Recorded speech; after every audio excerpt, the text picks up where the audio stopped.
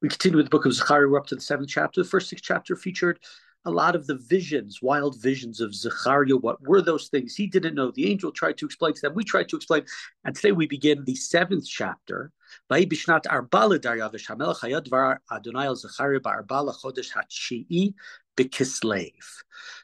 it's the 4th year of the king Darius, so about the year 517, 520, 519, 518, 517, and 520 was the first year before the common era of Darius. So it's in the midst of the building of the Beit HaMikdash. It's not completely built yet, but it's on its way. It's the 4th day of the month of Kislev. Vayishlach Beit El Sar Etzem V'Regem Melech V'Anashav L'Chalot Et Pnei Adonai. And God came and spoke to Yirmiyahu, to Zechariah, when Bethel Sharezer, Regem Melech, and his men came to ask a question of God. Le'mor el hakonim asher lebeit Adonai tzvot v'al neviim le'mor. They wanted to ask the priests, talked in the last couple of chapters about the elevation in the sense of the priests, when halachic material back in the book of Haggai and here, we're asked to the priests and to the prophets. And what is their question? Ha'evkeh b'chodesh hachamishi hinazer ka'asher asiti zeh kama shanim. Shall I weep and shall I abstain from eating during the 5th month, as I've been doing in all of these years? Now, what is the 5th month? So, right, Nisan, Iyar, Sivan, Tammuz, Av. What day comes in Av? Tisha B'Av, the day of the destruction of the Beit HaMikdash. The Jews have been fasting, but now the Beit HaMikdash is in the midst of being rebuilt. Do we need to continue fasting or not? And this question can be understood in many levels. So if these people are from Bavel and not from Israel, saying maybe the people in Israel don't have to fast anymore, but we have to fast. The Beit HaMikdash is not fully built, but it's on its way. Can we already understand that since it's on its way, we don't have to fast? Different ways of understanding this question. And thus it became, at least to some, relevant, especially in the aftermath of 1967, when the Jews took back Yerushalayim, when we had control, though we gave it to the Waqif, the army gave it right to the Jordanians could control, but we had officially control of the Har HaBayit, the Temple Mount. And so it became a sort of a relevant chapter. Do we have to continue with these fast days? So what is the response? It's a very prophetic response, because it's not yes or no. We're in verse 4. Pasuk Dal Vayhi Dvar Adonai Tzvot Elai Lemor. Emor al kol ha'aretz v'al kol ha'anim lemor. Ki tzamtem v'safod b'chamishi v'shvi v'zeh shivim shana. Atsom samtuni ani. So tell the priests, right? Tell all the people of the land, when you fasted, when you cried in the 5th month and the 7th month, it's not clear exactly what the 7th month, usually the fast, the 7th month is Yom HaKippurim.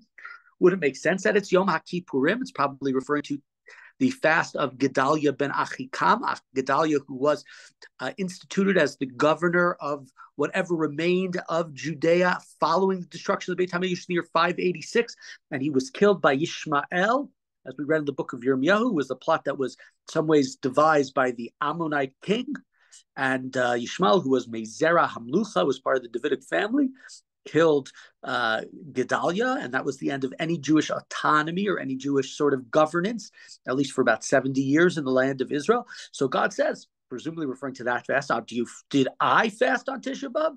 Did I fast on Tzom Gedaliah? When you eat and you drink, you eat and you drink. Right? I don't eat and drink. You're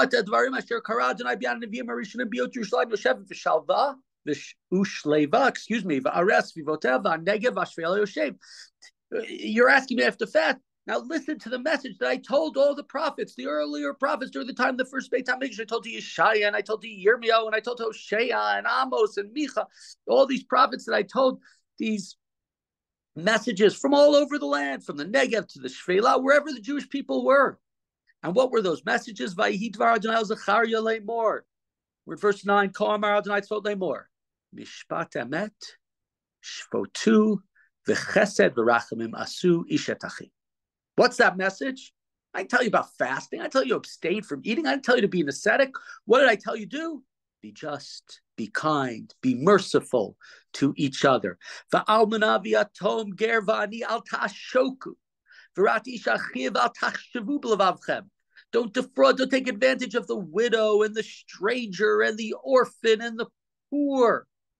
Don't plot against each other. Vaimanu lahakshiv. But of course, we know in verse 11, we know this already from our study. You refuse to listen. Vainu katef soraret was named hichbidu mishmoa. You turned your back to me. Your ear became deaf.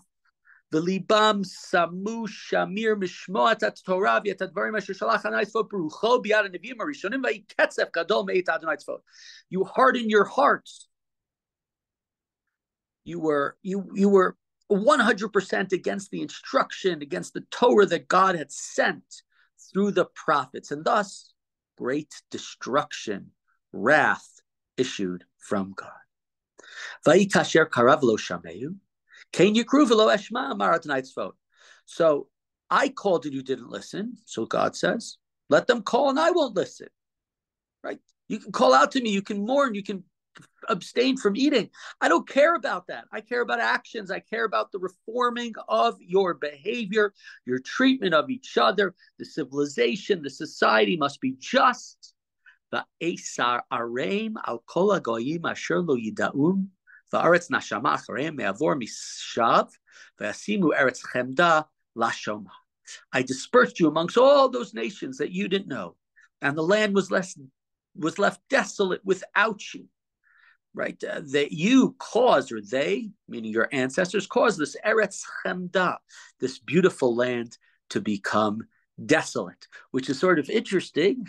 They're asking, should we remain, quote unquote, desolate? Should we not eat on these days to show that we are mourning, to show that we are so sad about the destruction of these cities? And God's saying the desolation was done as a punishment to you. The lack of eating, if you want to put it as such, the emptiness. And the main thing in this chapter, it's quite clear, is that God is not interested in fasting, is what God says. Maybe on Yom Kippur you're supposed to fast. That's a biblical obligation. But God's saying here, I don't really care about fasting. What I care about is the changing of behavior. I'm reminded of a statement that's made in the Gemara in Masechet Rosh Hashanah. It talks about the 13 midot, the Yud Gimel midot Rachamim. And it says in the Gemara that any time that you have a problem, the same way God revealed it to Moshe at Sinai, and it says, it sounds like, the Gemara says, it sounds like it's apikarsos and kfira. It sounds like it's against our general religious tradition, because the Gemara says God put a talus over his head. We don't believe God in the body, and told Moshe, anytime we have terrible plagues or horrors, or you will need to repent, I say, do this, do what I'm about to tell you. And he reveals to Moshe, Hashem, Kal Rachapayim, Rav Chesed, B'emet, right? The Yud Gimel Midah, which we know in the Torah, the book of Shemot, I believe it's in chapter 32. We saw them in different versions in Yonah and other books, different prophets who use them in different varieties. But it's pointed out by many of the commentaries of the Gemara there, it doesn't say this, it says do this. Doesn't matter if you say, be merciful. We ask God, you're merciful. God, you're kind. God, you're slow to anger. God, you're compassionate. If you want God to be those things to you, you have to be those things. You want to know if you want to fast? Well, stop making, quote unquote, the other people fast. Stop making it so difficult for the poor and the hungry and the widow and the orphan to have food and to have an equitable society. And so here we see, like I said, to me, a great answer, a prophetic answer to a question. The answer is not yes. The answer is not no. The answer is, you want to no longer be mourning for the destruction of the Beit HaMikdash, for the destruction of Jerusalem, for the desolation of this land. What you need to do is show compassion. Build an equitable, kind, and just society. And if you do that, there will be no reason to fast. We don't get a direct answer here. This story, this question will continue in the next chapter, where we will see a direct answer that's given, finally, fairly direct, back to those who ask the question.